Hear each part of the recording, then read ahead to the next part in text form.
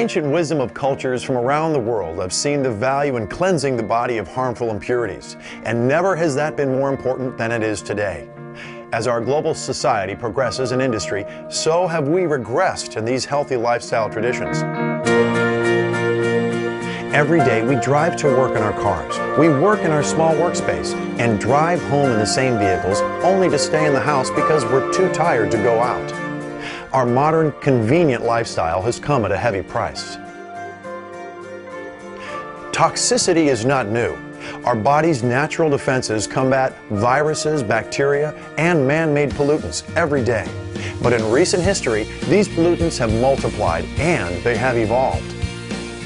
Obesity is on the rise.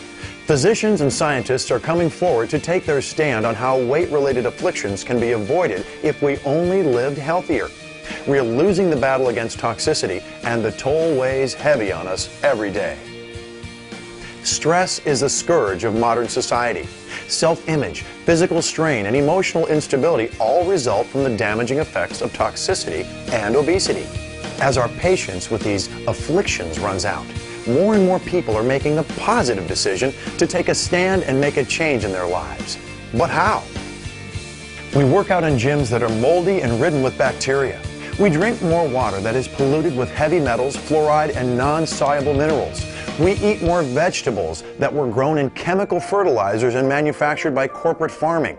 And last, we spend billions of dollars a year